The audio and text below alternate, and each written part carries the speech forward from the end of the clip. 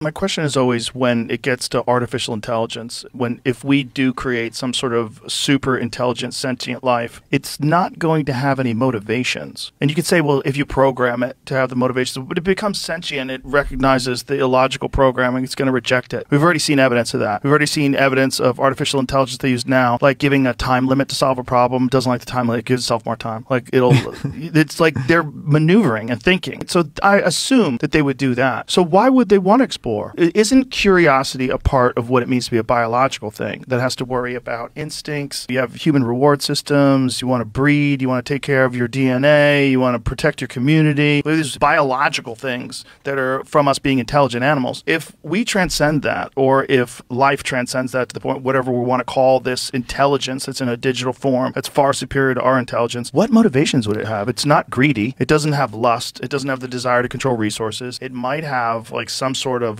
mandate to stay functional, but other than that, what's it going to do? Well, why would it do anything? And that might be ultimately where we go to. This idea that everything has to keep progressing, we have to build bigger skyscrapers, that might be stupid. That might be nonsense. And intelligence might find a way to exist in a much more static state where it doesn't have any desire to expand.